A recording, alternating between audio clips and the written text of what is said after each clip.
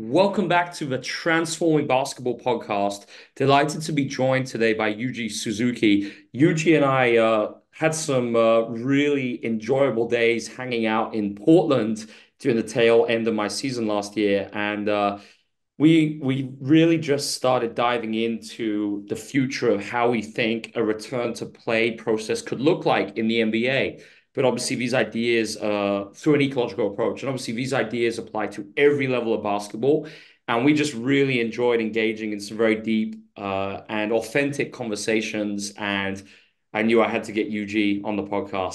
So good to have you with us, man. Yeah, it's great to be here. It's always fun chatting with you, so I'm excited for this one too. Absolutely. It feels different not doing it over a salt and straw weird ice cream flavor. But we'll go for the Zoom. So I mean, obviously I was lucky, Yuji, because I'd followed your work for a long time and it was just so fortunate that obviously you happen to be based in Portland and we basically every off day I had in that second half of the season we were hanging out and just talking about how we believed ecological ideas have so much potential in the return to play process. So, could you just introduce for the coaches or practitioners in other roles listening to this, just introduce your background and kind of what you actually do? Yeah, so I am based in Portland, Oregon, or just outside of it. I am licensed as a chiropractor in the state of Oregon, but I also have my CSCS certification, which is more for strength and conditioning. And I've been kind of immersed in the ecological approach for the past 4 or 5 years, kind of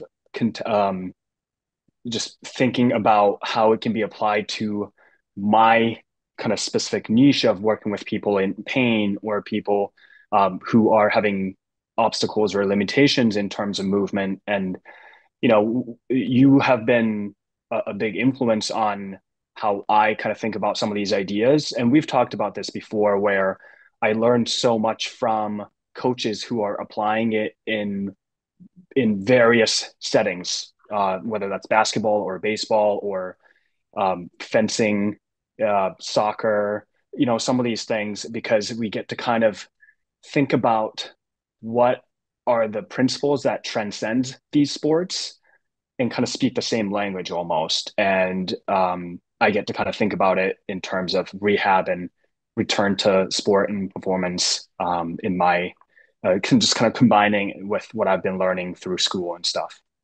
Great stuff, Yuji. So let's take a look at this return to play process. Simply, a basketball player gets injured, and it could be something relatively minor from an ankle sprain to something more serious, the most severe typically in our sport, things like ACLs, Achilles.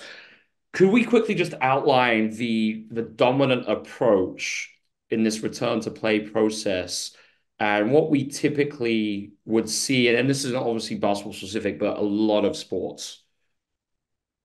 Yeah, I think the linear progression within the rehab process is certainly the dominant approach of, it's this organism-centered approach where we're looking at the injured joint, injured muscle, kind of really zooming into that reductive one part of the organism, and forget to kind of take a look at the whole person to begin with, and even expanding outside of that to the environment that they are currently having to interact with, as well as the environments that they have to go back to, right?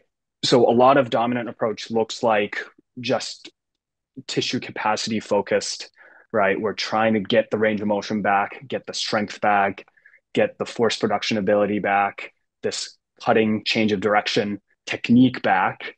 Um, and that can sometimes leave a gap, in our opinion, through the ecological perspective, in terms of it getting back into a more open environment, a live environment of the sport, or even outside of the context of basketball, it applies to people just going back to the day-to-day living um, life as well.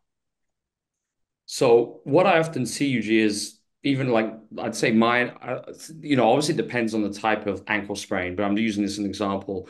We often see things like ice being used immediately and trying to prevent swelling through compression. And, I guess through the ecological approach, which is going to be the main basis of the rest of the podcast, where we share the alternative, would you say this starts with attempting to restore the system degrees of freedom as early as possible, obviously in a safe way? Yeah, absolutely. And I don't think ice and compression is necessarily a terrible thing, especially when considering timeline, right? Like I don't, it's specific to the context of like if somebody is needing to really get back to play, there might be different options or choices being made by physical therapists, athletic trainers in order to get them back to, at least being able to go back to the field or the court. But certainly I think there is ways to approach it from a kind of a constraints led approach where we can set boundaries in terms of, hey, what are the places we don't want them to go, and what can we do without crossing those boundaries, right? So even in the situations where somebody twisted their ankle, they're in high amounts of pain slash swelling, we know that those are potential opportunities to have them interact with the task still, whether they're sitting on the chair or they're just standing in place, going through passing activities as you know, a pillar slash obstacle, or again as a passer, just participating in these activities as much as possible, keeping them kind of attuned and sensitive to these uh, um, representative activities, if that makes sense. It makes complete sense because what I'd say we often see, even at the highest level, UG, is I would say a huge gap with nothing in the middle where an athlete might do something very linear in terms of doing lane slides, coming back from an injury, like doing jogging laps, shooting a jump shot, passing on one leg, and they might do that and then boom, they go straight into live play. And there's often no, bridge through using the CLA, constrained small sided games, constrained activities. And I think what really stood out speaking with you is just how creative you can get designing some CLA activities, even very early on in the return to play process. And I think the best example here was your foam roller game, which I thought was so genius. Could you just explain that for the benefit of the listeners, balancing the foam roll to ensure, they didn't go too fast? Right. So I think this is getting into kind of manipulating the the complexity of the activity and the load and forces involved in the activity relatively independently, right? So with after an injury, obviously there's going to be threshold that we don't want to cross in terms of maximum force that's involved to that joint area because we want to ensure they're safe and we're not furthering the injury. But that doesn't necessarily mean that we have to completely eliminate perceptual information involved. So this is an example that I had thought about is like essentially create a box of a zone of activity area using a cone or whatever. This is just defining the space. And it could be as simple as like a linear walking back and forth, jogging back and forth situation with another participant kind of either going parallel to you or going across in front of you. Now, you're kind of going through these jogging activities, but while having to stay attuned to another person also navigating that space. Now, the reason for a foam roller constraint, essentially holding a foam roller kind of vertically on top of your hand, now it's a balancing task that's added to the activity. So that is going to constrain speed a little bit and complexity of change of direction because they can't just start sprinting off and surpass that threshold of forces involved because they if they start running, they're going to drop the foam roller. So this is one way to set a boundary around those kind of a load threshold that we don't want them to cross while maintaining perception action coupling as they have to start navigating spaces, right? Which we know is very, very important in sports, especially in basketball, where you're just weaving around other moving humans. That's fantastic, Yuji. So I think we've spoken a lot, and I wrote about this in the book about the silent approach, which we see a lot, in professional sport. And I guess what we're getting at here is for return to play, you can do the same CLA activities that an ecologically orientated basketball coach could be doing just by having that shared conversation where maybe a PT, an individual like yourself, a basketball coach, a strength coach, they're all planning these activities based on all these different factors. And really, we're just scaling constraints to ensure that, whatever we're coming up with, like the example you just gave, is at the right stage of the return to play process. Yeah, 100%. I think that being able to speak the same language between coaches and rehab professionals and uh, other personnel surrounding that team in support of the athletes basically, I think that's huge because we're not sending different messages between different professionals. Now we're speaking the same language, we're speaking the same intent for the athletes of like, all right, we're going to help you become a better problem solver in the context of basketball or whatever else that might be. And we get to all use our expertise, knowledge to achieve that or in support of those goals of the athletes, right? Yeah, that's so true. And just on this note, Eugene, I think we talk a lot in basketball coaching about how there's no copy paste, there's no one size fits all, and we shouldn't just be using the same drills over and over again. How would that apply in your field in terms of really looking at more in a more individualized manner as opposed to, I guess, the dominant approach where PTs use kind of corrective exercises in the return to play? Yeah. Um, it takes this moving away from prescriptive approach of, hey, we don't actually know what is the best way to move. The next best thing we can do is to provide them with or give them movement problems that is representative of the task that they have to get back to, scale it so that it's not too complex that they're failing all the time, or it's not too much over their capabilities, right? And being able to, again, encourage and facilitate their own learning process of figuring out how they can, engage with this environment to solve that task. Yeah. And that kind of leads on to, I guess, the practical task, which we've spent a lot of time recently doing. We've basically taken a first stab at designing an NBA return to play, not pro, I don't want to call it process, but concepts, framework based completely on an ecological rationale. And it was really cool because I have obviously this activities library from my time in Italy. And, grateful for the time you spent, Eugene. You went through the videos.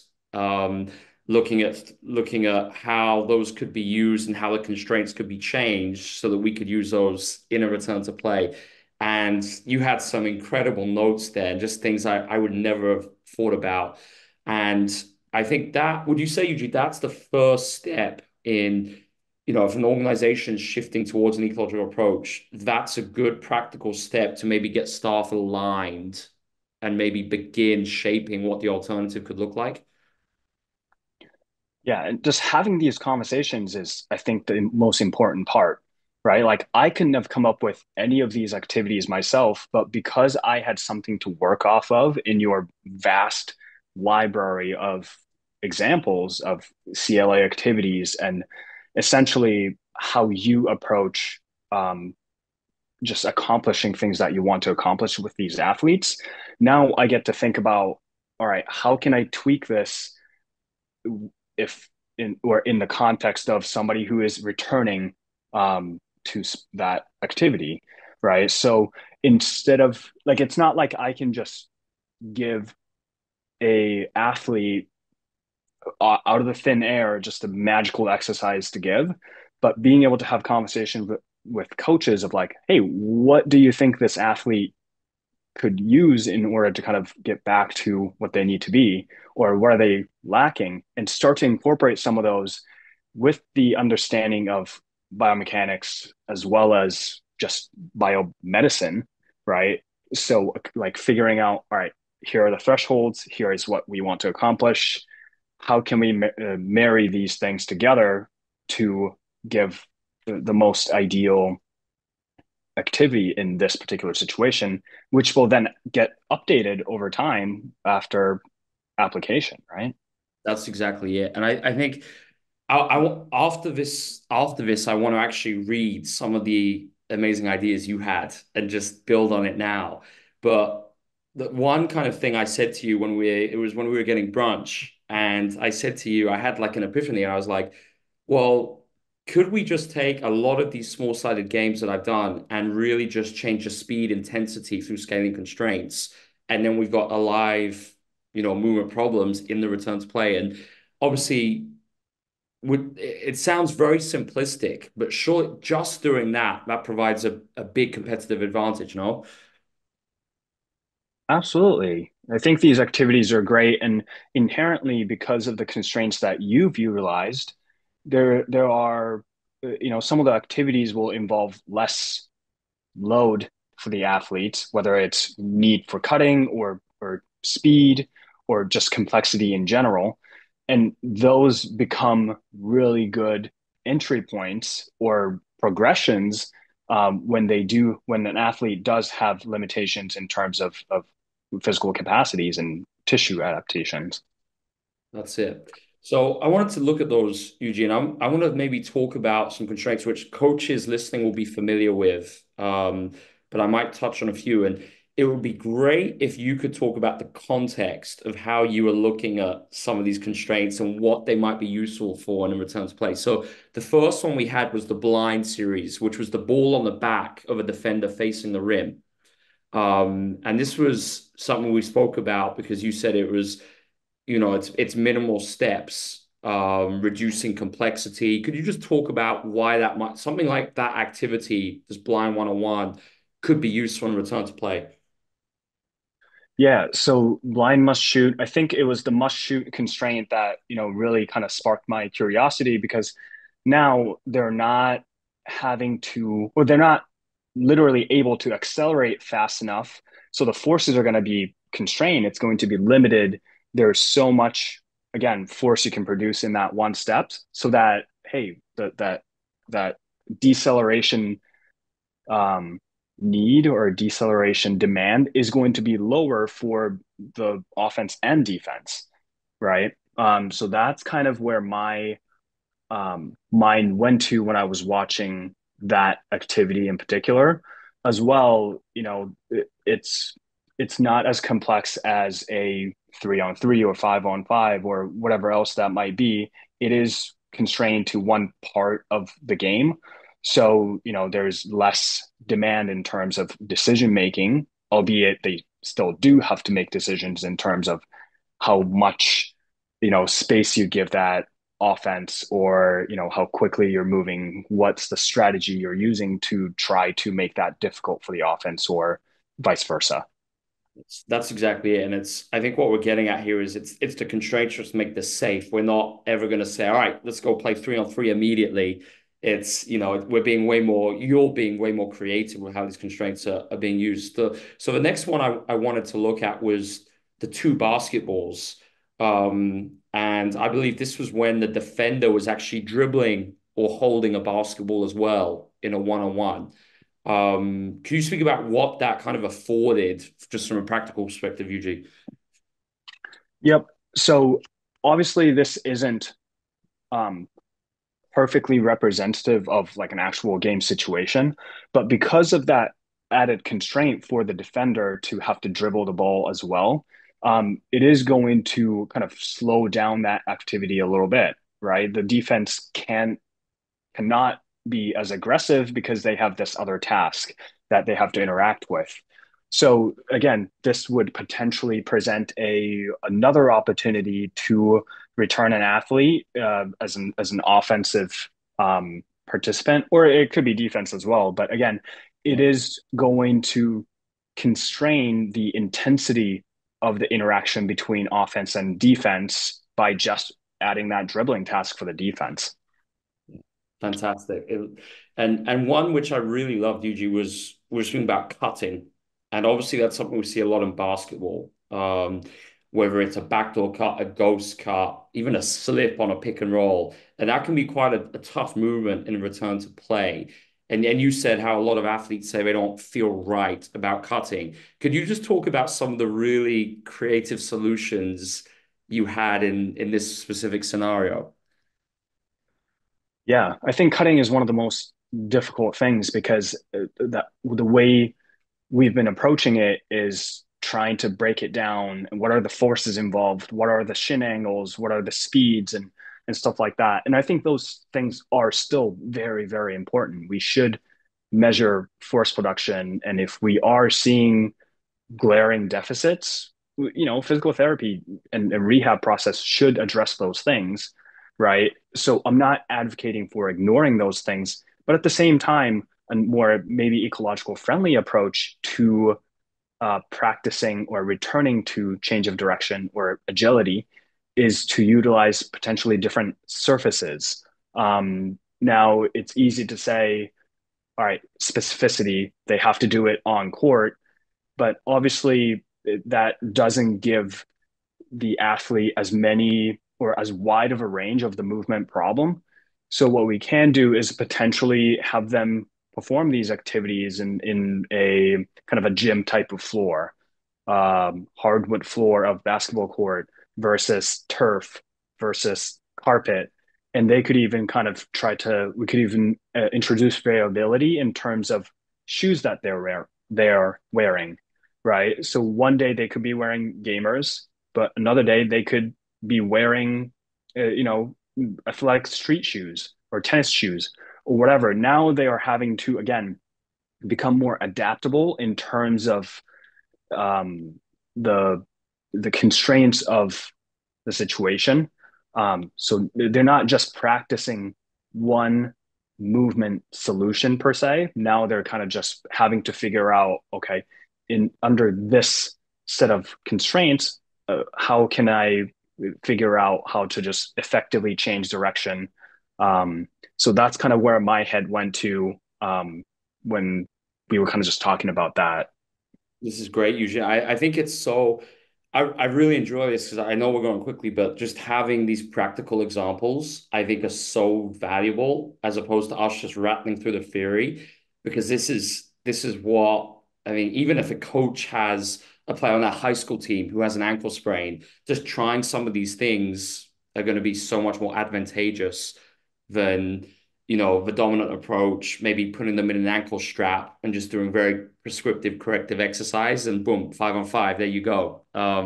Which is probably more dangerous when you think about it. And what I loved, Yuji, too, is how you actually started designing new activities completely based on, just your creativity and the ideas you were seeing. And I think that's a key part of it because then I talk about that too in terms of design new activities based on rate limiters, things you're seeing, don't just copy paste. Um, and I think, yes, of course, you have similar injuries that will be occurring, but I think, would you say there's so much scope through this framework for you to design completely new activities? And I think that's just so much more interesting for the athletes, where they know maybe every day coming in, if they're injured, they're actually going to do something different with you, as opposed to having this routine of the exact same exercises in and out. Maybe they might actually look forward to doing this stuff.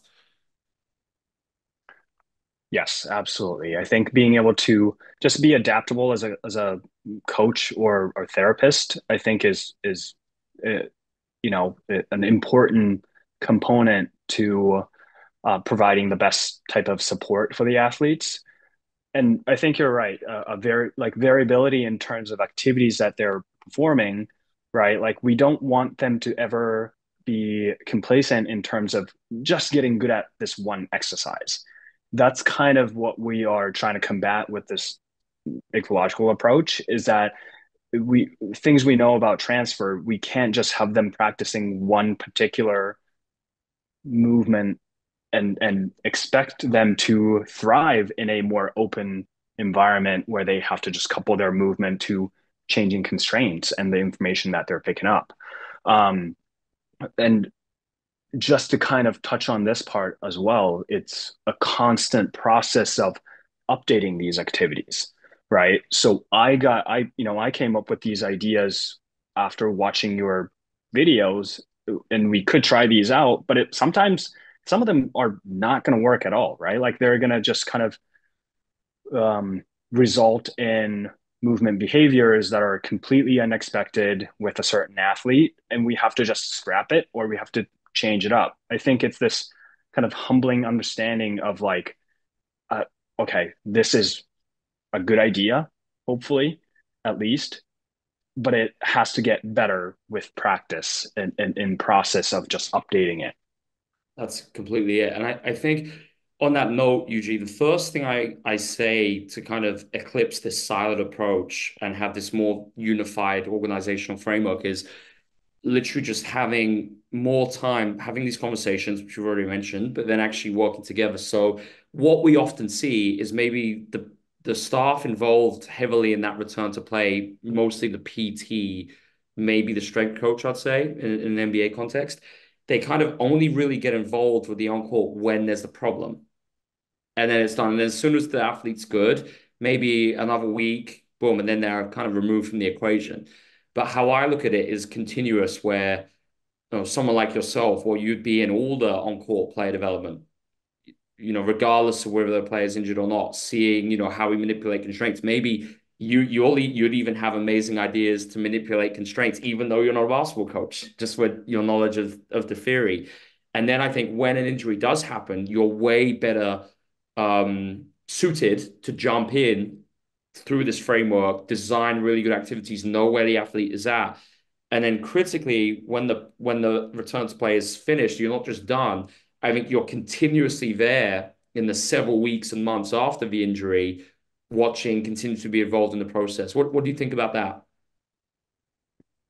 We've kind of touched on, or in our previous conversations, how system can be a constraint to applying some of these approaches because again the constraints for the physical therapists or chiropractor or rehab professional is real in that team setting, right? Like if they're overwhelmed with a bunch of athletes who are requiring workup, right, they might not have time to be able to attend those practices.